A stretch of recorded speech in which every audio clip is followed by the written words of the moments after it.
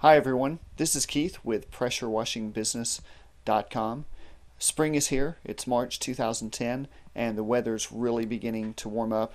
And if you've ever wanted to start your own pressure washing business, or if you currently own a pressure washing business but you're just not making the money that you know you should be making, then right now is a great time to get new customers and revamp those old customers and reprice your jobs and price the new jobs correctly.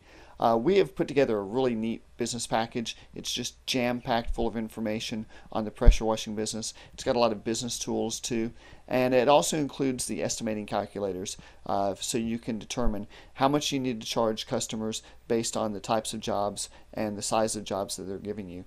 You don't want to underbid jobs, and right now is a great time to reevaluate those contract prices that you bid last year, or if you're just getting started, to learn how to bid jobs properly.